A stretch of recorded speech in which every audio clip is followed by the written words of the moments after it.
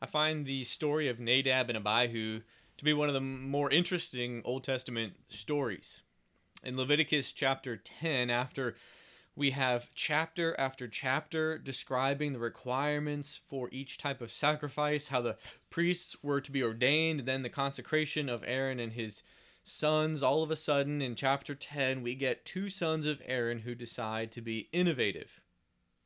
The first three verses of Leviticus 10 tell in rapid fire how well this innovation was received by God. Very briefly, let's just read it here.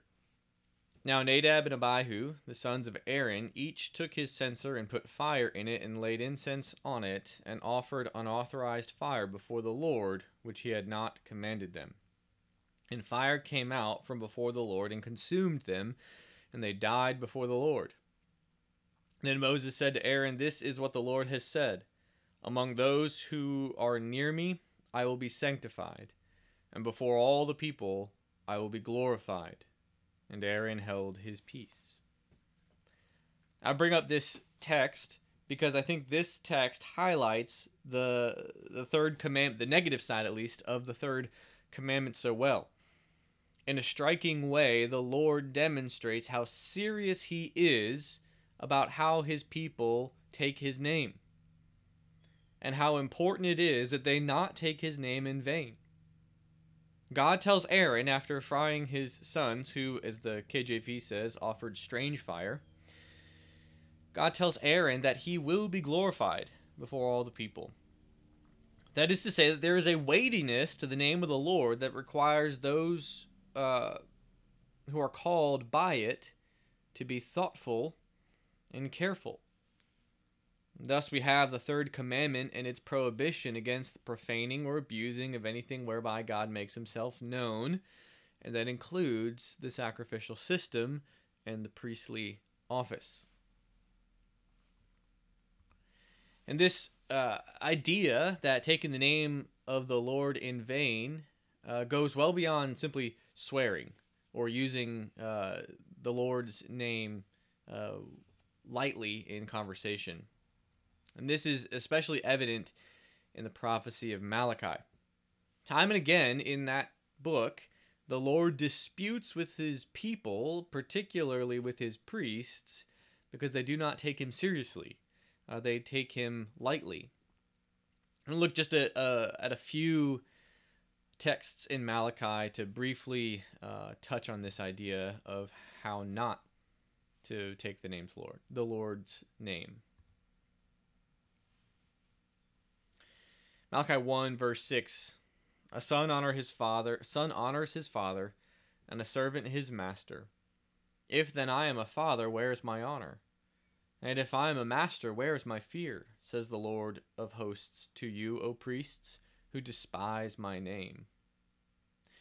In this first dispute here, Yahweh specifically calls out the priests for essentially taking his name in vain, not giving him his due honor, not considering the weightiness of his name. It continues on in the end of verse 6 and into verse 7. This response to his indictment. "But you say, how have we despised your name?" Verse 7, "By offering polluted food upon my altar." This is, verse 6 into verse 7 supplies the grounds for the Lord's accusation, which is then detailed in the rest of verse 7 and into verse 8, where we see another response to God. "But you say, how have we polluted you? By saying that the Lord's table may be despised." In verse 8, "When you offer blind animals in sacrifice, is that not evil? And when you offer those that are lame or sick, is that not evil? Present that to your governor. Will he accept you or show you favor? Says the Lord of hosts." In summary, these three verses here God points out through these verses that the priests are treating both God and his design for the sacrificial system lightly. Remember that God had required that the sacrifices be without blemish. And so their lack of following God's ordinances demonstrates that they take the name of the Lord in vain. Even worse, Yahweh points out their double standard in verse 8. They would never serve such things to human officials, but to the Creator of heaven and earth they are content to offer sloppy seconds. That all of this is grounded in a contempt for the honor and gravity of God is made explicit in chapter 3, verse 14, where God indicts his people again. He says, "You have said, it is vain to serve God. What is the profit of our keeping his charge, or of walking as in mourning before the Lord of hosts?" This verse here we have the vanity that the people ascribe to God's name, which is precisely why God presents this third commandment to his people. Such is the negative side of the third commandment. You see, our hearts are prone to think lightly of both God and all the things whereby he makes himself known. In fact, this is rooted in the sin of our first parents. They considered it vain to serve the Lord, and so they ate the forbidden fruit. And by doing so, they took the name of the Lord in vain. They treated his name lightly by the way that they treated his commandment to them. But for all this talk of the negative side of the third commandment, we also have to treat the positive side as well. If we return briefly to Malachi chapter 1, we see the positive side here in verse 11. "For from the rising of the sun to its setting, my name will be great among the nations. And in every place incense will be offered to my name, and a pure offering. For my name will be great among the nations, says the Lord of hosts." Within chapter 1, God presents this opposition to the priest's profaning of the sacrifices, and it is the making of the name of the Lord great among the nations. And so from this verse, in its context, we see a connection between the name of the Lord and the works of the Lord. To treat with contempt the works of the Lord, the sacrificial system, is to treat the Lord himself with contempt, his name, by which he is known to us. But then, on the flip side, the positive side, to honor the works of the Lord is to honor the Lord himself. And to honor the Lord, therefore, looks like honoring his word and his work in our lives. Now, again, this connection is established in the New Testament, where the name of the Lord and his works are connected. Revelation 15, 3 and 4. "Great and amazing are your deeds, O Lord God the Almighty. Just and true are your ways, O King of the nations. Who will not fear, O Lord, and glorify your name? For you alone are holy. All nations will come and worship you, for your righteous acts have been revealed." This Song of the Lamb in Revelation 15 connects the works of the Lord, or more specifically the revelation of the Lord's works, with the glorification of his name. God's works reveal something about who he is. They have their own gravity, and in their vital connection with his name should then prompt praise and honor of God. This is the opposite of taking the name of the Lord in vain, but rather giving the due honor, the weight, the gravity to the name of God and all those things whereby he makes himself known. So then not only the Lord's name, but also his word and works, whereby he makes himself known, are covered in this third commandment on both the positive and the negative side. What then can we say about how this applies to us today? I've just got a few comments here. Hopefully they will be meaningful application. As Herman Bavinck discusses the fullness of this commandment in his Reformed Ethics, he begins by noting how absent-mindedness or irreverence in worship falls under the prohibition of the third commandment. To worship in spirit and in truth is to worship attentively and reverently. Rote religion, absent-minded participation in worship, takes the Lord's name in vain because it does not take seriously that call to worship that begins the service. Secondly, Bavinck himself includes under the third commandment the importance of avoiding performative worship. For example, praying, preaching, or singing in such a way that draws attention towards the prayer the preacher, or the singer treats God and his worship lightly, takes the name of the Lord in vain by seeking God's glory for one's self, whether it's the prayer, the preacher, or the singer.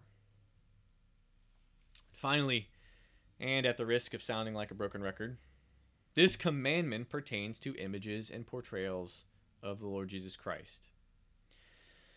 That goofy cartoon of Jesus that you may have seen somewhere, many places, that cartoon of Jesus takes God's name in vain because it treats lightly the Lord. It presents the Lord Jesus Christ in such a way that does a disservice to the fact that our Lord kills his adversaries with the breath of his mouth.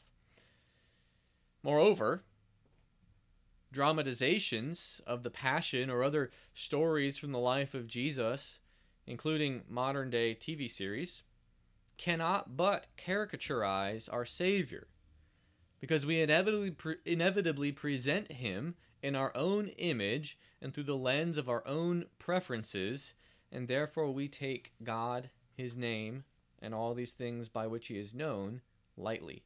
We take it in vain. Now, finally, to balance these exhortations towards seriousness in our worship and engagement with the Lord, I do have to say that, as I have mentioned in the past, the scriptures certainly contain humor, mockery, and satire. To say that thou shalt not take the name of the Lord thy God in vain is not to say that you have to be some dour, always sad and somber kind of person. Our God is not a killjoy. However, what this commandment does teach us, it provides this balance between the humor in Scripture and the seriousness of God, is that God himself is not to be mocked. His name is not to be treated lightly.